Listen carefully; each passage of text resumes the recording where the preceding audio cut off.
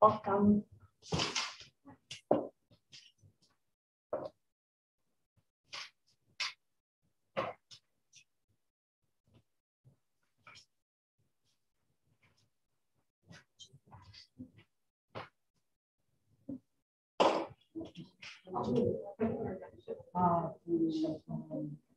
Hi everybody, I'm Meghan Moran from the Oklahoma Public Library. That's me. Nice to meet you. For women, it's really cool. So thanks for being here. I'm going to pass it over to Sue Latosha, who works with Advocate Aurora Health Community Outreach, helps bring these fantastic programs to the library. So thank you all for being here. Thank you for coming in from the rain too. It's been pouring and lightning and then rain, no snow. We are very privileged to have Dr. Rashmi Raghuvir with us tonight.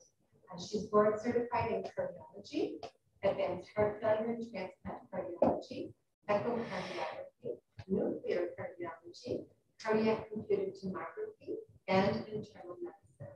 She was educated at the cardiovascular fellowship. She completed her cardiovascular fellowship at Advocate, Illinois Masonic Medical Center. The internal medicine residency was completed at University of Illinois at Chicago and at Advocate Christ Medical Center. And her Bachelor of Medicine and Bachelor of Surgery was obtained from Gowda Institute of Medical Sciences.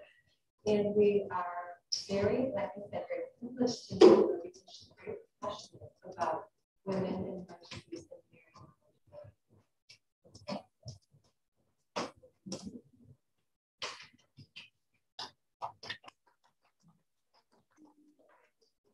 Thank you, Sue, for that kind introduction, and thanks to the Oklahoma Library for arranging this program. I'm going to try to do my best using the mic and the slide advancers, so bear with me here if I can get it right at the get-go. Worked. Okay, so the objectives of this program are just to learn about what is unique about heart disease in women, and we're going to kind of walk through a woman's lifetime, whether it's pregnancy, premenopausal years, and menopause, and then we'll go to the postmenopausal years and what happens to us that is unique. We'll walk through the traditional cardiovascular risks, some common treatments, and other cardiovascular conditions that predominate in women, and atrial fibrillation we will touch upon very briefly. So let's define the problem first. And why are we talking about this? And what is different about women and heart disease? The first thing is that heart disease kills about 1 in 3 women and almost 1 woman every minute. And yet, we as women don't realize and recognize that that is our biggest risk. And I'd like to bring your attention to the slide. This is actually published by the American Heart Association, and these are statistics from 2021, the most recent statistics that we have available. But what I want to point out is that every ethnicity, whether it's white, Black, Hispanic, or Asian females, look at cardiovascular disease. It is what causes the maximum deaths in women. Look at breast cancer, all cancers, not even just breast cancer. All cancers follow, and breast cancer is probably a small portion of this. But as women, I say this all the time, I say this to all my patients, I say, I think women are more aware of their breast cancer risk than they're aware of their heart disease risk. And that is something that we really need to work on.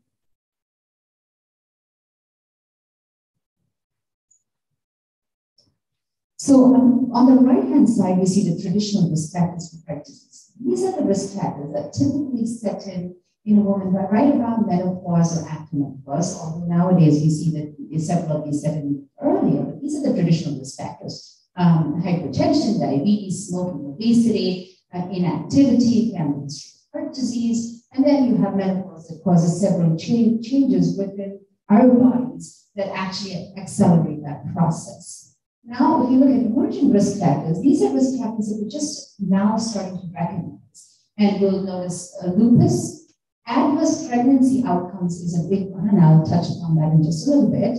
Gestational diabetes, which is diabetes that sets in during pregnancy, high blood pressure in pregnancy, early menopause, polycystic ovarian disease and endometriosis, depression and cancer chemotherapy. And if it's not clicking, we can figure out Thank you. And on top of that, we have the social determinants of health, like race and ethnicity, education, zip codes even that play a role in outcomes. Central to this whole process is one theme, and that theme is inflammation. And you might ask, what does inflammation have to do with this? And this is inflammation not only just at the body level, but at the endothelial level. What is the endothelium? The endothelium is the lining of the blood vessel. The cells that line the blood vessel is what we refer to as the endothelium. And when there's inflammation in the endothelium, what happens is the blood vessel behaves in a manner that you do not want it to behave in. So it starts malfunctioning. And that results in the process that sets off atherosclerosis, which is the process of developing cholesterol in the arteries, and that leads to cardiovascular disease down the road. Next slide, please. So if you look at a woman's cardiovascular risk, traditionally the top, what I have up here is the traditional model, the traditional thought process that we have. And that was, here is menopause, and we said in the reproductive years and during perimenopause, and up until the time of menopause, a woman's risk is low. This was the traditional thinking. And then once we hit menopause and get into the postmenopausal years is when our risk of heart disease takes off. And this has been traditionally what we've been taught and what we've taught our patients. But what we're realizing now is that there's a lot more that goes on. Thank you. So if you look here, this is where we have pregnancy that sets in and several gynecological conditions set in that might alter a woman's risk many years down the road. And then menopause sets in right about here. So this is our window to intervene early. So if you have sisters, children, daughters, or yourself that are in this group, realize that this is a time when you can intervene to do what's called primary prevention. That is, you prevent the onset of disease. What happens after this, when you get to the postmenopausal years, the standard risk factors that I spoke about, hypertension, diabetes, and so on, set in. And a lot of the times, the disease process is already started in the body. So this, if we can, is the time when we get the maximum bang for the buck. This is the time that we need to focus on in terms of preventing the onset of the disease. So let's talk about what happens during pregnancy that increases our risk of disease.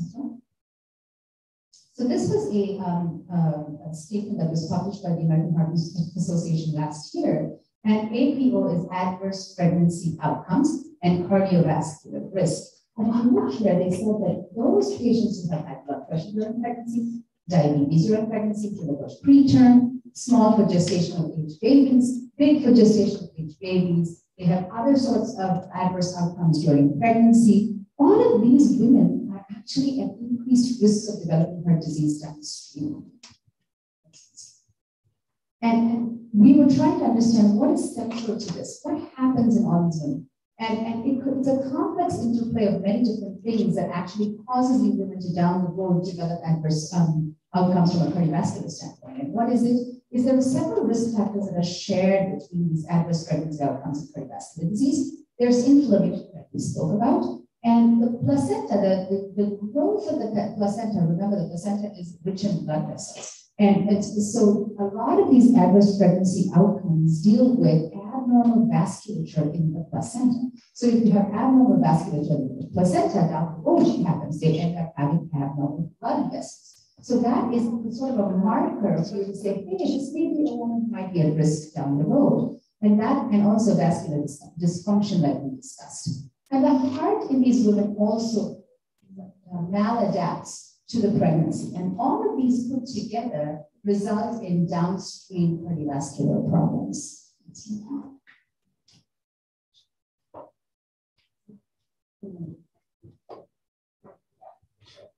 So the first, in this slide, you'll see that the prevalence of hypertension in pregnancy keeps going up and up and up. And consequently, we realized that those patients also develop good old blood pressure down the road and stay down their pregnancy. Because downstream, they develop essential hypertension, which is the run-of-the-mill hypertension. This is gestational diabetes, and this is, as you can see, the colored hashes actually represent what is the prevalence of gestational diabetes, which is diabetes during pregnancy, and the prevalence of that is going up with each year. So when we talk about pregnancy is really like a stress test, basically. It's telling you how healthy is this woman's vasculature. And it's a window to predict her risk of heart disease down the road. And so when you discuss with your physicians, talk about adverse pregnancy outcomes as part of the risk assessment. So those women who've lost pregnancies or had high blood pressure during pregnancy or diabetes during pregnancy, this is an important part of the discussion with your physician. The thing that we've changed in the last few years is that we have something called the ASCVD risk score. And on that guideline, it basically says that if you had an adverse outcome in pregnancy, that is a risk enhancer. And I'll go over that when we do the calculation a little bit later.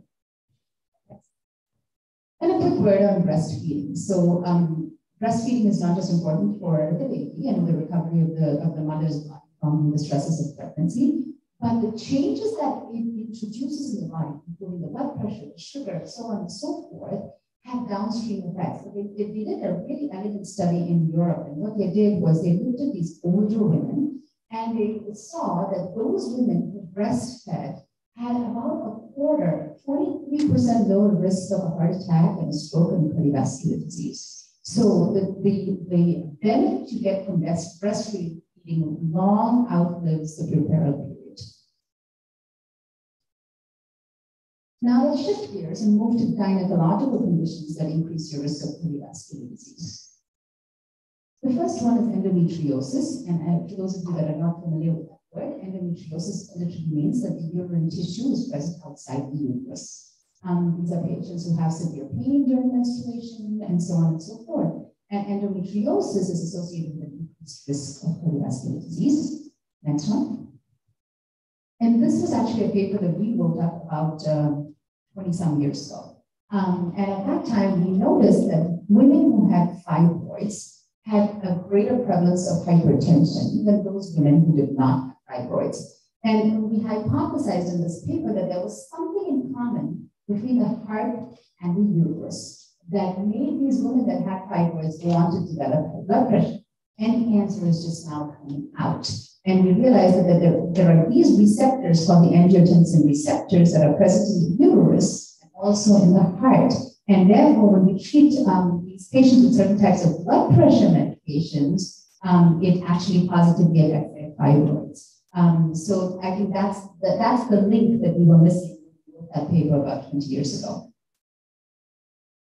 PCOS stands for polycystic ovarian syndrome, polycystic ovarian disease. And these patients are also at increased risk of heart disease because they have obesity, systemic inflammation, and insulin resistance. And some of these also go on to create the traditional risk factors for heart disease downstream. So this was a paper that came out a little over a decade ago, and it's always been really intriguing. We've always thought that menopause sets in, and once menopause sets in, a woman's risk of heart disease increases. But this paper actually examined the converse. And what they said was that those women who have risk factors for heart disease attain menopause early. And what they're saying basically is that the changes that happen, these are women who might have high blood pressure, diabetes, and so on and so forth, obesity, inactivity, so on and so forth. And when they studied the ovaries in these patients, they found that the little arteries, the little blood vessels in the ovary were actually diseased. And because of that, these women ended up attaining menopause early. And therefore, it's really a problem in the vasculature. And then those women obviously went on to develop premature heart disease. So heart disease risk, meaning the traditional risk factors for heart disease, actually determine the age of menopause rather than the converse. And that's what they're trying to express in this paper. In other words, we need to start working on our risk factors for heart disease early. Menopausal hormone therapy, this is a discussion that I have almost on a daily basis with patients, and that is, should we give patients hormones? There was several sentinel trials that were done, and the Women's Health Initiative and the HERS study were two of them. And we always thought, okay, if we're protected from heart disease until we hit menopause, how about we just start supplementing these women with hormones and say, okay, let's delay menopause, let's give them hormones, and if we delay that, maybe we would delay the onset of heart disease or protect them from the risk of heart disease. But what exactly happened? When they did exactly that in these two studies, they found the complete opposite. Those women who were on hormones actually had more strokes and cardiovascular events, and they had to stop the trials early. The trials never went on to completion. So they did not show benefit, it suggested potential harm. And also these hormones, when you supplement them extraneously, what happens is they increase your risk of venous thromboembolism, which is blood clots in the veins. So basically the point being, and this is what I discuss every day with patients, is if you have unbearable menopausal symptoms, I'm not telling you to be miserable, but use the smallest dose, the shortest time, talk to your gynecologist to see if you really need to use it and if there are other alternatives for you. Plant estrogens may be an option, dietary changes might help. There's several things that you can do to help with that. So assess cardiovascular risk factors. Think about your family history before you make a decision about going on hormones, vasomotor symptoms, such as hot flashes and so on that accompany menopause. Now we'll move on from pregnancy and premenopause, menopause to the postmenopausal time. And this is the time when your traditional risk factors pretty much take over. And they're all listed here: high blood pressure, diabetes, smoking, family history, inactivity, central obesity, which is obesity, especially around the mid portion of the body, insulin resistance, which also sets in when you have central obesity, diabetic kidney disease, cholesterol problems, and so on.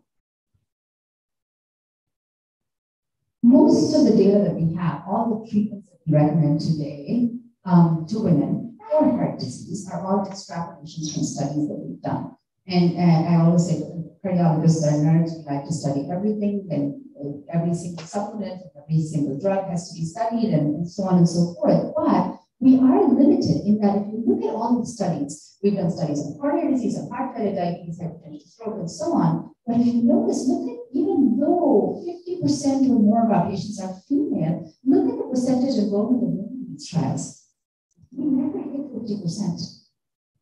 There was such a small percentage of women that enrolled in these trials, and now we're extrapolating these results to women. So, point being, if there is the opportunity to participate, and we have to be respectful of the fact that we do not have adequate data. But if you look, and this is what I was saying, if you look at the percentage of women with the disease, you'll see they exceed 40 to 50% across every group, but enrollment in the trials was much lower than that actual percentage.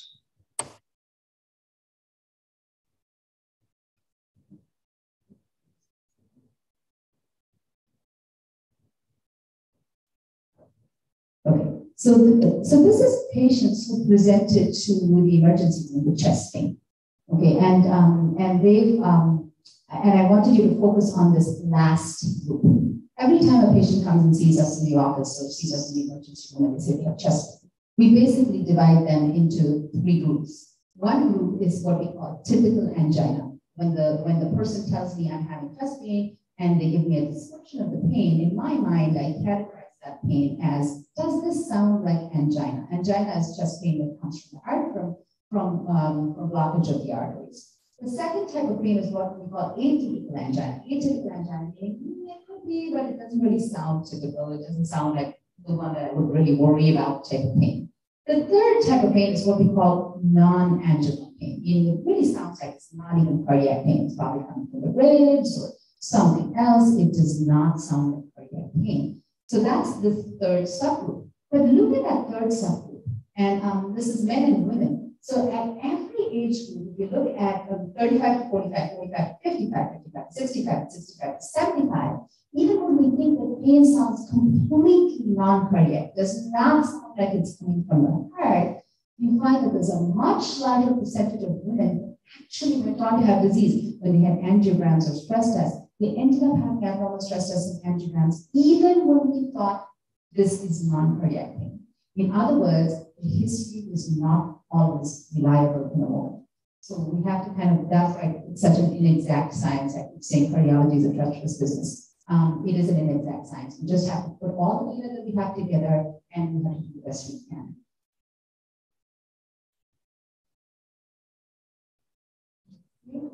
And this is just to show death during hospitalization. And as you can see, as age goes up, death during hospitalization for heart disease is on going up. This is an old slide, but it still holds true.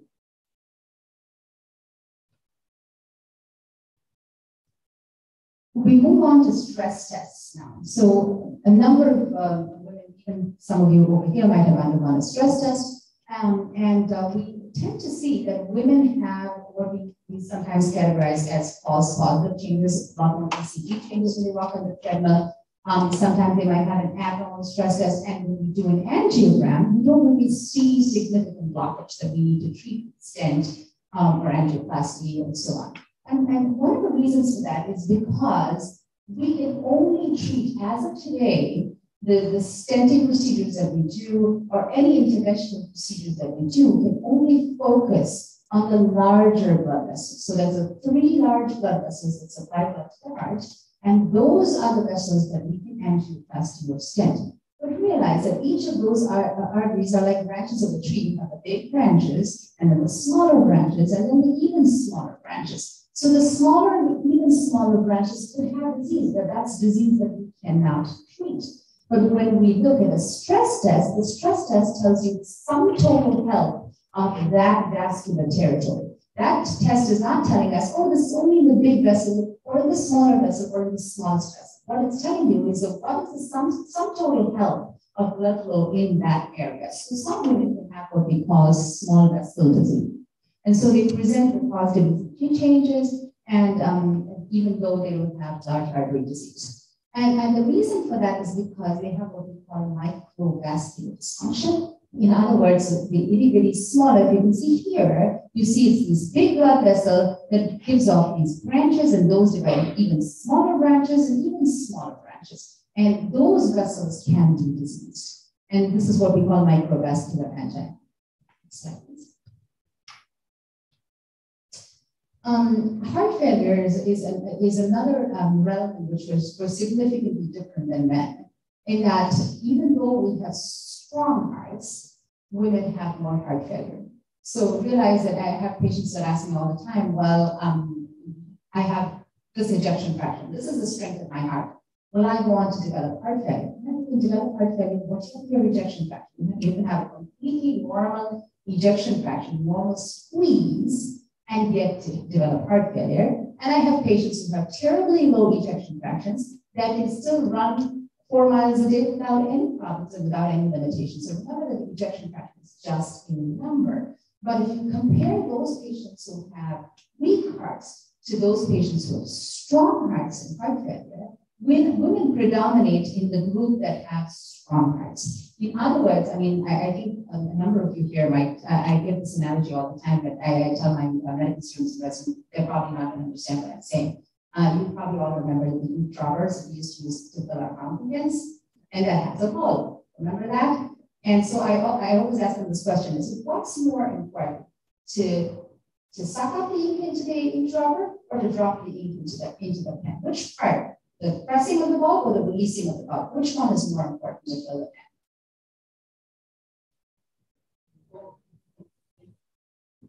Good question, right? It's been a long time since we've used those. Yeah. So both are important. Because both parts are important to fill the pen, right? You release the bulb, it sucks up the ink. You press the bulb, and you release the ink. If one or the other is faulty, how are you going to fill that fountain pen? It's the same thing with the heart. The heart muscle is exactly like the bulb on that, right? Because the squeeze pushes out the blood.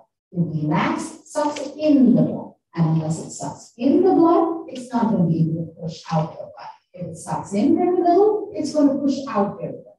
right? So the squeeze is what we call systolic function, the strength of the heart, and the relax is what we call diastolic function, the relaxation function of the heart. All right, so women tend to have more diastolic heart failure. The squeeze is not bad, but the relax function is impaired. And even after having heart attacks, we tend to have more heart failure with strong hearts, and women tend to be on less therapy, less medications to treat their heart failure. Some of it may be self-imposed, and some of it may be the fact that they're not followed as aggressively, but whatever be the reasons.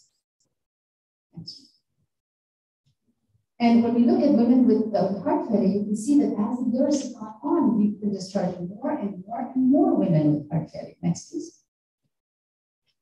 And as you have women who have blockage in their coronary arteries and heart failure, they are the group that have the worst survival. Women who have coronary disease and heart failure compared to women with no coronary disease, men with no coronary disease and heart failure, men with coronary disease and heart failure. Look at the group with the worst survival. It's the women with the heart disease and heart failure. Next, please. So primary prevention guidelines. What is primary prevention? It's preventing the disease before it happens. So these are things that we want to emphasize before the disease sets in. And that is focus on a low-salt diet, focus on a healthy diet. Avoid hormonal contraceptives if you can. Avoid menopausal hormone therapy if you can.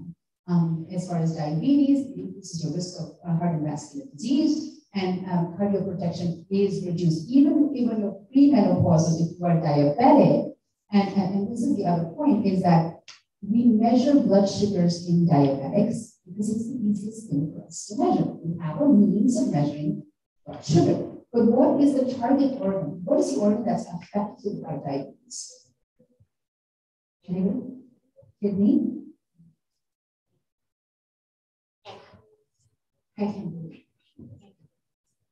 Pancreas. Yeah, it's pancreas. It's insufficiency in producing the hormone that starts off diabetes. But what are the organs that are affected at the end of the day? What are some of the ill effects that diabetics suffer from?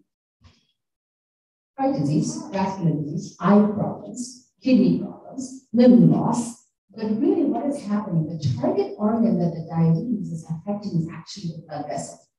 The blood vessel becomes diseased in a diabetic. And where is this blood vessel that gets diseased in a diabetic? Literally all over the body.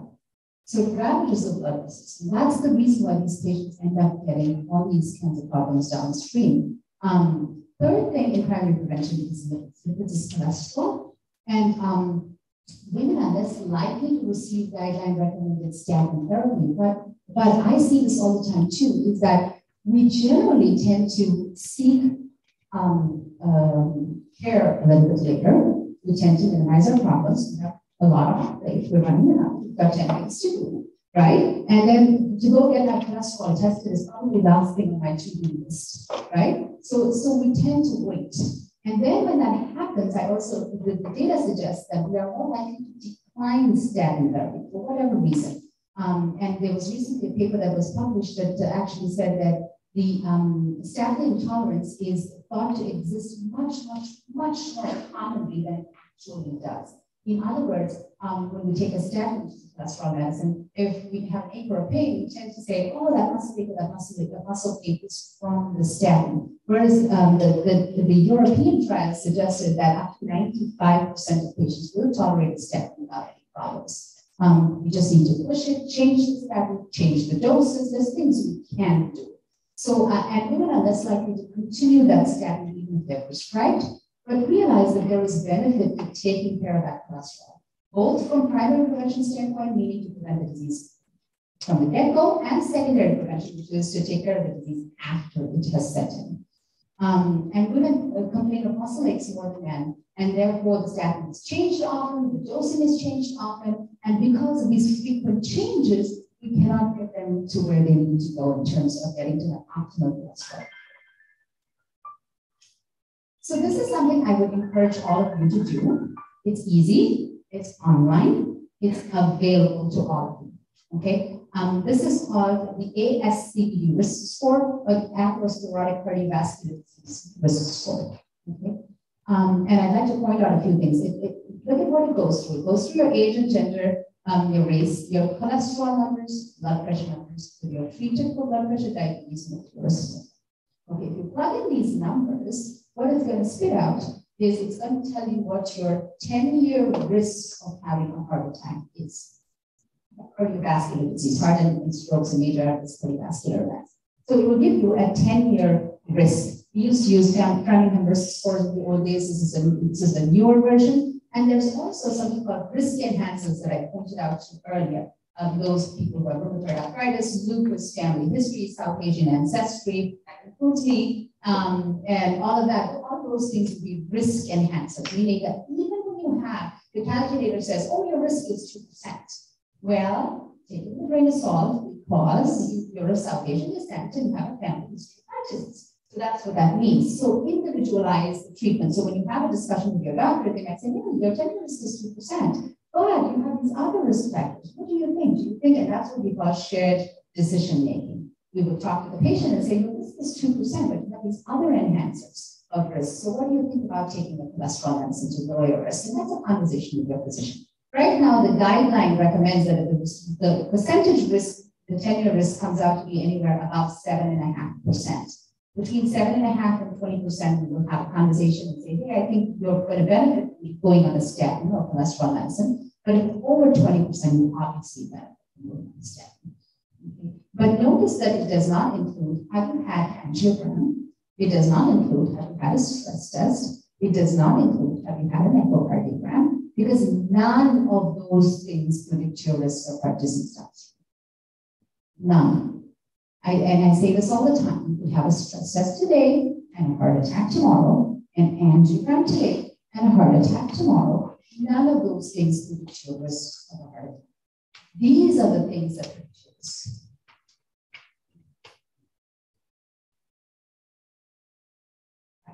So statins for ASCVD prevention, this is what I just went through.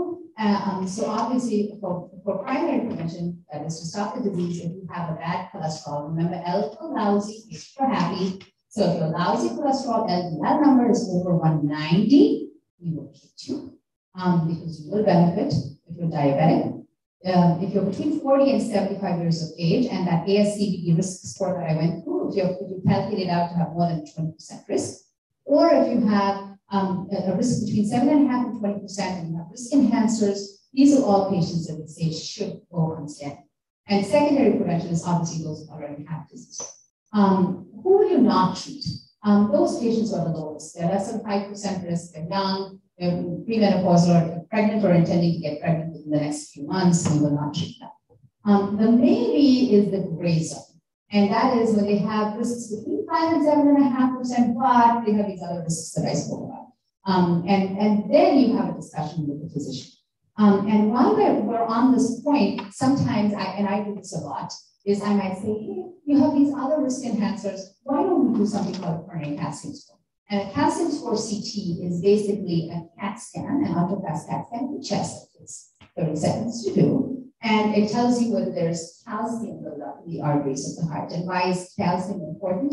And if you go back, you've heard the old term, the hardening of the arteries. And the hardening of the arteries was a term that came about because they noticed in those days that those arteries were bead-like and hard, and they were hard because of the calcium in those arteries. So when cholesterol builds up in the arteries, it gets coated over with calcium. Calcium is a mineral. And teleologically, if you think about it, I think it was nature's way of protecting us from a heart attack. So when the cholesterol hardens, it doesn't break.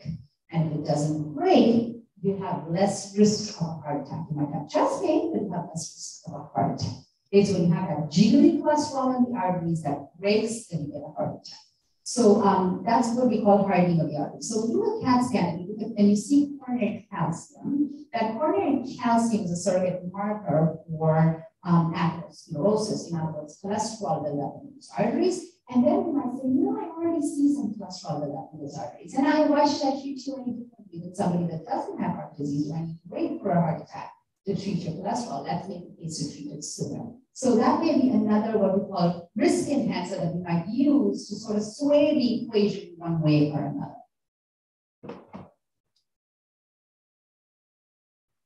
Aspirin And I know that this is there's been a lot of talk about aspirin these days. So the answer is fairly simple. If you had heart disease, if you had vascular disease, whether it's in the legs, it's in the stroke, it's whatever it is, you're going to take an aspirin. When are you not going to take an aspirin? Those who had prior bleeding, but no known heart and vascular disease, and healthy women with no major risk factors, and routine use just for primary prevention in somebody who's over 7 years of age. There's no data to say that we benefit. I always have patients say that, yeah, you're going to have a few, is there some benefit in terms of strokes and heart attacks? Yes. But what is it offset by? It's offset by increased risk of bleeding. So that's where we have everything in medicine. Everything in medicine is like risk and benefit. It's the balance. Which side does that balance tilt? So this is the group where the balance does not tilt in favor of aspirin. But again, we have a gray zone. Somebody who's a smoker, somebody with a strong family history, somebody who's got an elevated coronary calcium score that we just spoke about, and lipids that are very high, cholesterol, which is very high, blood pressure that's very high, they've got a very high risk score, and a low risk of bleeding. I'm going to tell you, I didn't know. And a baby aspirin is enough. From cardiovascular disease prevention standpoint, there's no data to say that anything more than a baby aspirin does any more. There's an increased risk of bleeding without a subsequent decrease in risk of cardiovascular disease. So all this while we spoke about mostly coronary disease, blockage in the arteries, traditional and non-traditional risk factors for developing those conditions. But there's some other conditions that are not associated with blockages in the coronary arteries, and those predominate in women. And the first one is the broken heart syndrome. Has anybody heard of this? Also called Takotsubo. And you know what Takotsubo is? Takotsubo is a Japanese word for an octopus trap. And basically, the octopus trap is like a pot with kind of a narrow mouth and kind of a broader base. This is what it looks like. A pot with a narrow neck and a broader base. And that's what you use to trap an octopus. And the heart looks like that when we do an angiography, which is why it's called Takotsubo, or the broken heart syndrome was what the New England Journal called it when they published the article. And basically what happens is that the heart weakens, but a lot of the time because of an intense physical or emotional stress, you might see it when somebody's lost a loved one, or there's been a traumatic experience in their life, and so on and so forth. But the good news is it's transient, meaning to say that it happens. When it happens, patients get very, very sick. But if you put them on appropriate therapy and take good care of them, the heart recovers with time. And this was the paper that's published in JACC about this, but this is what I wanted to point out. Look at women and men, and look at age groups. We're going from age 30 to age 90. The vast majority of patients with Takotsubo are actually women.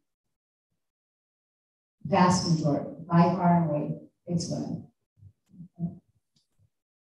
And this is another one. This is called SCAD. Have you heard of this? SCAD is spontaneous coronary artery dissection. And if you look at women who present with heart attacks younger than the age of 55, SCAD accounts for about a third of all the heart attacks. And what that is this is different than a traditional heart attack. And what is a traditional heart attack? Like I told you, there's a jiggling plaque in the artery. The artery, if I did an angiogram today, might be 30 to 40% blocked. But that jiggly cholesterol is not stable. It's unstable cholesterol. So it breaks, just like if you have a blob of fat. You drop it on the surface. What happens? If you took that surface, that blob of fat is going to move. Or it might just fall off that surface. The same thing happens to this jiggly cholesterol. It breaks through the wall of the artery when there's inflammation. And then what happens is that the body says, oh, there's something happening here, and I need to protect from injury. And what does the body normally do to protect from injury? It forms a blood clot. So it goes there and it clots. So we have cholesterol and clot that come together to close the artery. That's a heart attack, right? So that's how a heart attack happens. Now, this is a very different process. Here, the artery tears. The tear can extend along the entire length of the vessel, or it could only be in a part of the vessel, like here, and there's blood that collects within the wall of the artery. And just that collection of blood in the wall of the artery will then narrow the lumen of the artery. and then restrict the flow of blood through the artery. This is called a spontaneous coronary artery dissection. And by far and away, women predominated with this as well. So this is what we call an intramural hematoma, vessel tears. And when the vessel tears, blood extravasates into that tear. And as the blood extravasates more and more, it compresses the lumen, which is the central pipe. And therefore, there's less blood flowing through it. And it might constrict it to such an extent that the artery itself might close. This is SCAD. This is a heart attack. So this is where you have the jiggly cholesterol. There's breaks in that cholesterol, and then blood comes in there. The platelets say, oh, there's injury, let me form a clot, and lo and behold, your blood clot in the arteries.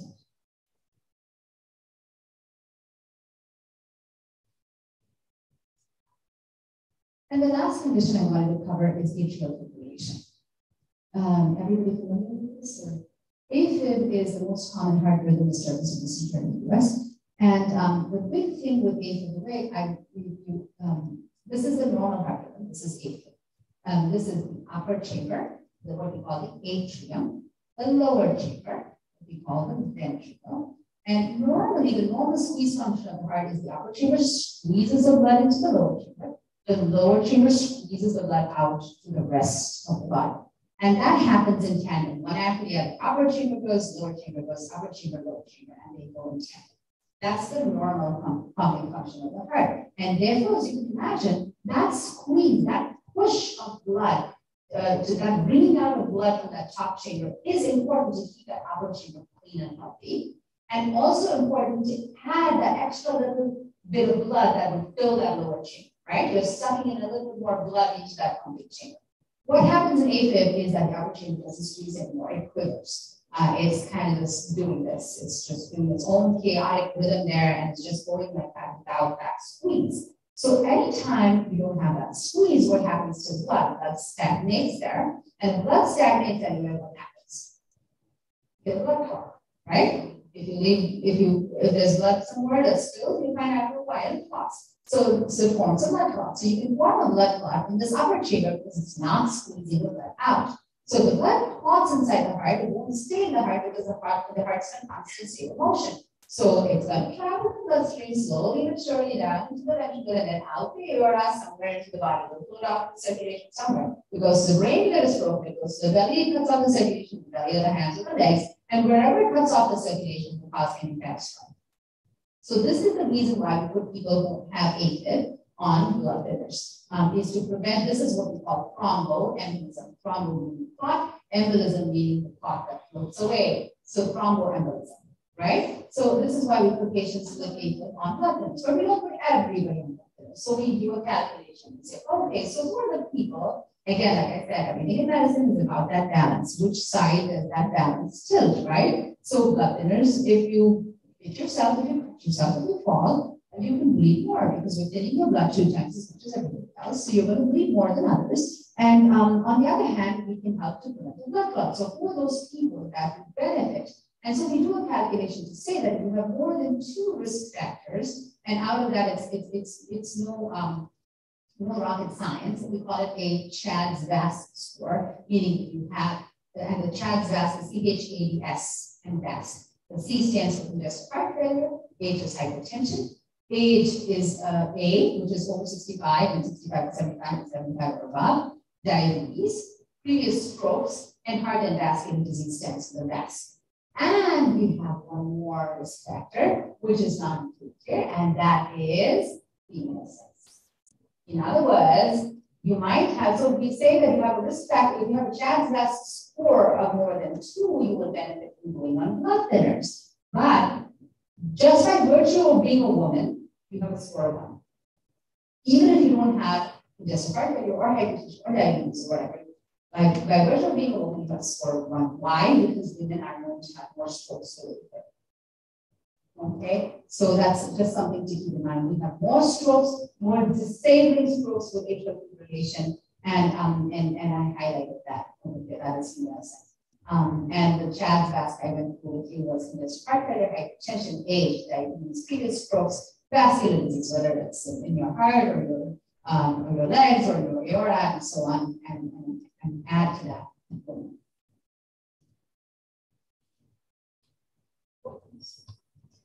Sorry, I'm doing it. There we go. Sorry. So what can you do? And this is what, just to make it easy for people to remember, AHA came out with this, it's called Life Simple 7, which is basically control your risk factors and start early. And that is raise your HDL, lower your LDL. This is, remember I said H for happy, L for lousy. So high happy and a low lousy is the way to go. So control your cholesterol. Check your sugars. Make sure you don't become diabetic and keep it controlled. Eat healthy, keep a healthy weight, exercise, don't smoke, and check your blood pressure and keep that blood pressure controlled. And blood pressure control is at a minimum bringing that, and there are exceptions to the rule and so on, but in general, at least bring it down under 140 or 90. And some subgroups you want much lower than that as well, but I don't know if it's this is again that ASC risk score that I was talking about, but I just plugged in some numbers here. But it's nice to kind of mess around with this tool. If you all go on this website, the one that I showed you, see your calculator probably they want to use. This is ACC's calculator, all the same. But mess around with it. Change that blood pressure from 110, change it to 140 and see what happens to the number. Change the total cholesterol from 200, change it to 150 and see what happens to your risk. And you see that messing around with those numbers changes that 10-year risk by a lot. And if I shift your risk from being in that less than 7.5% to over 7.5%, just simply by virtue of saying, your cholesterol went from 220 to 150, might lower you into a completely different risk group. So play around with it just to get an idea of how it works.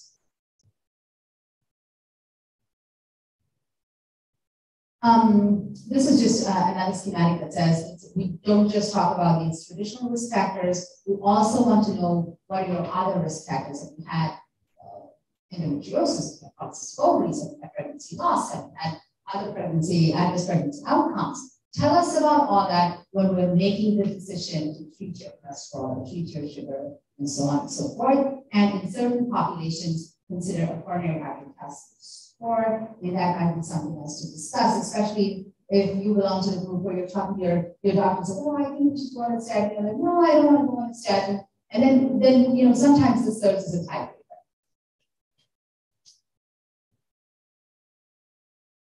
So before we end, so women are faced, so things I want you to remember is that we are faced with many unique cardiovascular risks over, above, and beyond the risks that men have.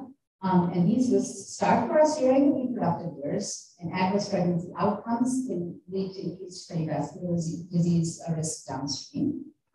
Certain gynecological conditions will also increase cardiovascular risk. Age and menopause is a risk factor for cardiovascular disease. In other words, those who attain menopause early are at increased risk. So know your risk and be informed and take control. Remember Life Simple 7. And have a discussion with your doctors, and then if you know of anybody in your life that's young enough to have a pregnancy with children and things like that, lactation is very important, and that benefit outlasts pregnancy, puerperium, and so on. So this is a benefit that lasts throughout the lifetime. So just remember that, and if you can influence other women to breastfeed, please do it. Stop. Is it true that parasites or viruses can take residency in the heart? Yeah, they can. Yeah, there's entities called viral myocarditis, which is an inflammatory process that can settle and affect the heart. You can have so viral myocarditis is something that exists and it can weaken the heart and so on. So I didn't go into the other aspects of it, but yes, you can have a viral myocarditis that can affect the heart. And there's also parasitic infection that can affect them, especially in tropical countries. Certain high cysts and so on can happen within the heart. We've seen that here as well. You think there's like spirochete from Lyme disease that Lyme disease and Lyme disease in your heart and definitely show up later. Yeah, so Lyme disease can affect the heart. in many ways. You can get heart block, there's many different manifestations. So there's several of those conditions that we talk about. Yes, that is true. Would it be beneficial for someone like that, long term, something like that, to go into a cardiologist, or would that be a different start?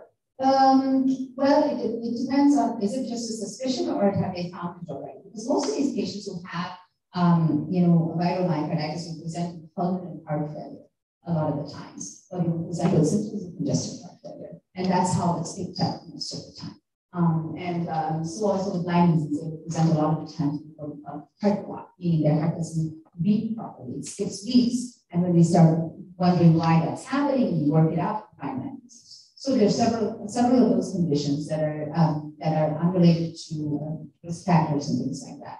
Those are completely separate cardiovascular conditions. I mean, I think because my daughter, as a child, had full-blown and fully treated long-term Lyme disease. The whole thing. And it's totally treated and so on. But now, 20 years later, 10, 15 years later, she's having a lot of symptoms that I know is going to be concerned about.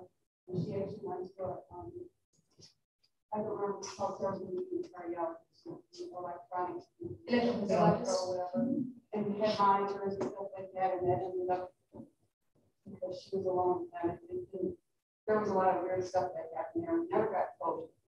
And so because typically the electrophysiologist are going back and doing more issues on issues that they're saying that issues that were really happening, but they never resolved what was going on.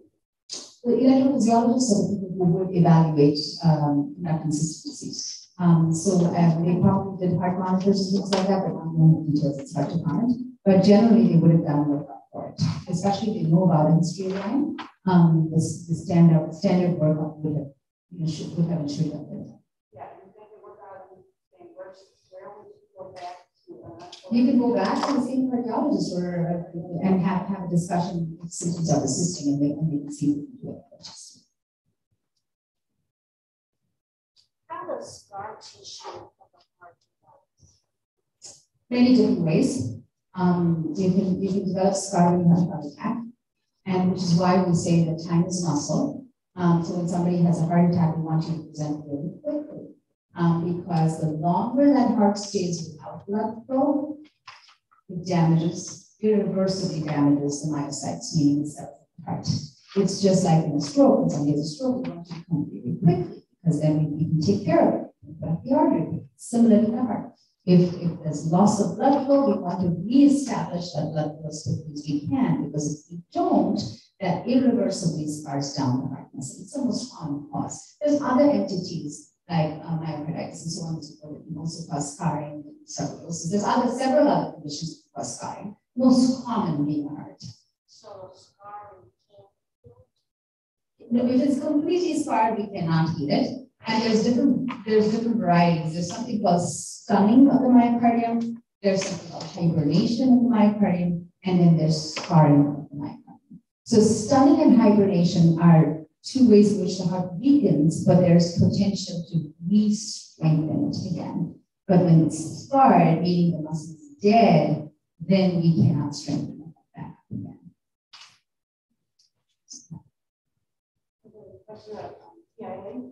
Yeah. If someone has a TIA and is hospitalized and goes through all that, would it be automatic part of what they do there to check for like brain issues that can cause Alzheimer's type effects? That would be more of a question for a neurologist, but not when somebody has a TIA. The TIA workup is to see, did you have any stroke? And obviously evidence of a mini stroke on a CT scan or MRI. And if there's lingering effects after that, or if there's new symptoms after that, the neurologist will take over and evaluate that. And the CT is sufficient instead of MRI? So no MRI? The neurologist will make that determination usually as to what would be the most effective test to do. But the first test that's usually done is a CT because it's quick. The emergency room can get it in a second, and then they can know what's going on. And then the neurologist, based on their exam, will decide whether or not detailed examinations of the MRI is required. So the question of that, maybe go back to a neurologist The neurologists are the ones. Yeah, the neurologists were the ones who looked at that. The TIA is basically a knee stroke. TIA is no. The TIA by definition is transient. That's what the T stands for. The transient is an attack. You have an event and it goes away. That's what a TIA is. Downstream, if somebody develops, a dementia type illness, that could be because of many other things. Like I wouldn't venture into it, not being a neurologist. It would be a good question for a neurologist to look into.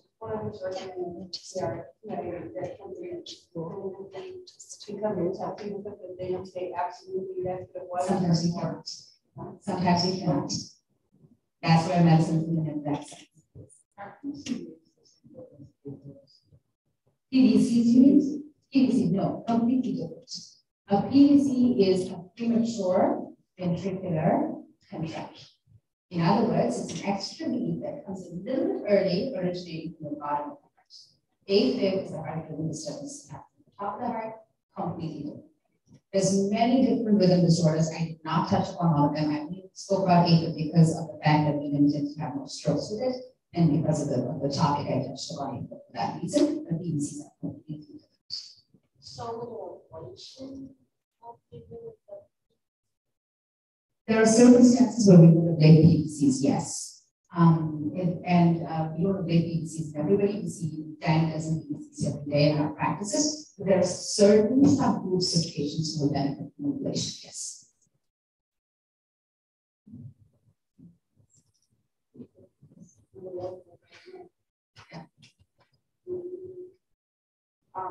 Those companies that advertise coming in for a complete heart checkup, they do all the stuff, thorough heart exams. These companies, that they're all in one, there's so much money coming in for Like those screening tests. Yeah. Yeah, I know what you're talking about. Would that be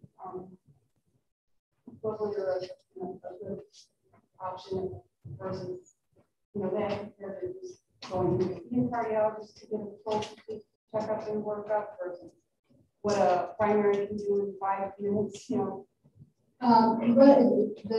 The screening that you're referring to is in the cardiologist, in the Aurora, they do a quick screening exam. And it's not required in everybody, which is the reason why if somebody chooses to do it, they can. And that's just for your own, if you want to figure it out, you want to see what's going on, they want to get the test, yes, you can. But generally, what we do is when you come in to see a cardiologist, if there's symptoms, we will order testing. We generally do not order testing in asymptomatic patients, which is why some people are really interested in getting one of those what we call lifeline screenings or something like that. And you can go ahead and do that, but there's no data that we've gathered to say that we should recommend that in a general population setting. It's discretionary. You can, yeah, and it's discretionary. And we've seen sometimes that we get results from there that lead on to further testing, which may not be required. So it's a discretionary thing.